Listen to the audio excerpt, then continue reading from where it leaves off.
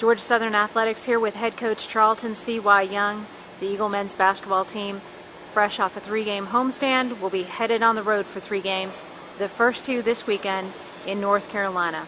The Eagles will start with Appalachian State. And Coach, you've got to get this 2 games back on the road. Tell us a little bit about your plan for getting these wins. Well, we're excited about going on the road. You know, I love road games because it's like being off at a boot camp where you can really get the kids locked in, less distractions.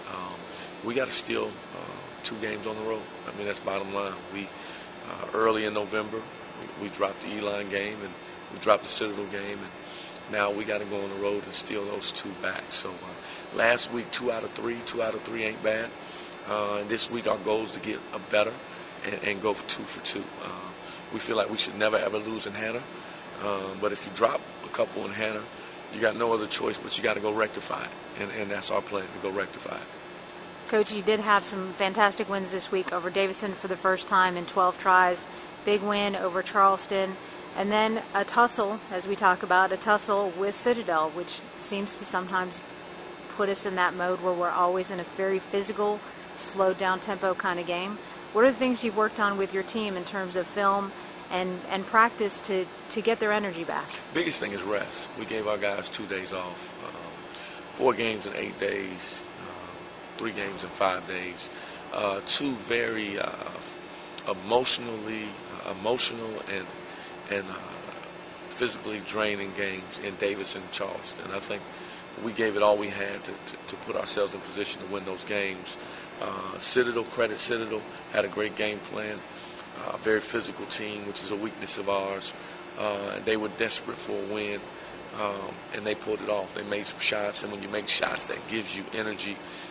So the combination of both of them playing really well, being very physical, and us being a little drained from battling the 2 best teams in the conference, we let one get away. So we're working.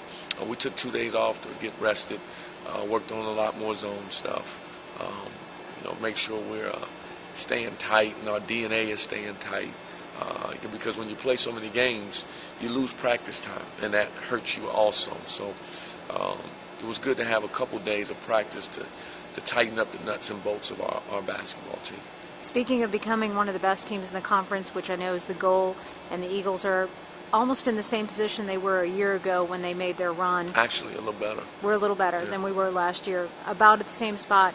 And this is really your time, as you said, working in that second part of the season. Do you feel like the chemistry and all the things that you've been working on these past 6 weeks is finally coming together? I do. Very excited about our 2-point guards. Bless their hearts, they had to learn a new system. Both of them, it was their 3rd system because they were transfers. It takes time to learn a new system and run it, and everybody to gel. I think all the guys are getting used to playing with them. We're playing together. We're much more of a team. So we're moving in the right direction. I'm very proud of these young men. They're history makers. What they've accomplished so far is really, really good. First ACC win in the history of our university. They got to be commended for that. An exciting comeback victory over our rival, Georgia State. They got to be commended for that. To knock off Davidson and Charleston in the first year, they got to be commended for that. We've had some great wins. Now, obviously, the key word for us is consistency, and we got to become more consistent. But to perform the way we have early is really good, and I'm hoping and I feel good about us making the same type run down the stretch to put us at the top of the conference. Last year, we won 8 out of 9 or 9 out of 10 to finish 2nd in the league. Davidson had 16 wins. We had 12 wins. We feel like this league is wide open, and we definitely send a message to the rest of the Southern Conference that we're one of the teams that can win this whole deal with the way we perform versus Davidson and Charleston. So 2 out of 3 last week is not bad. Disappointed about losing at Hannah. Should never lose at Hannah.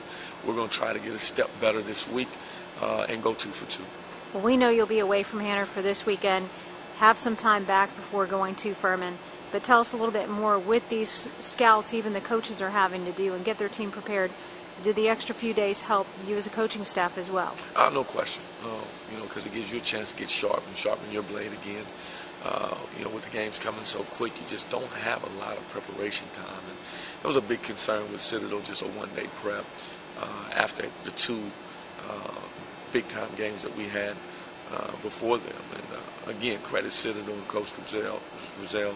Congratulations to them on getting their first Southern Conference win. They came in here and played their tails off, and they deserved it. Well, Coach, we know that there's still a lot of basketball to be played the end of this month and all through the month of February. We wish you the best of luck on this road trip. Thank you very much.